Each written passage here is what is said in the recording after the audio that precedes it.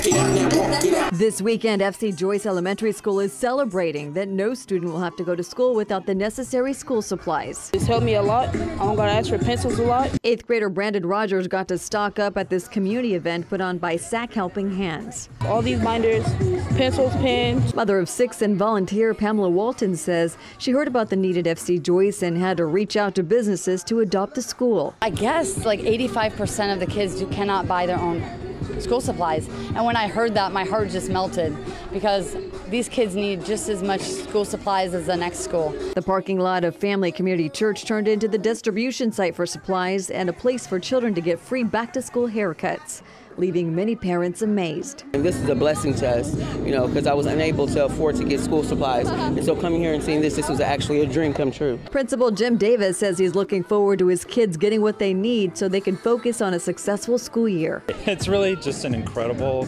show of support from the community because when kids aren't coming with the supplies that they need, you know, it makes them feel like they're, you know, not ready for school, you know. Now 600 students are overcoming life's challenges with the community's love and support. I think that's probably even more important than the supplies, is just for the students to know that so many people care about them. I know it's just going to help those kids going to school, you know, knowing that they have their backs covered, that someone loved them enough to give them something. Volunteers with Sac Helping Hands say this is the very first time they have adopted a school for back to school, but they plan to do it again next year. In North Highlands, Leticia Ordaz, KCLRA 3 News.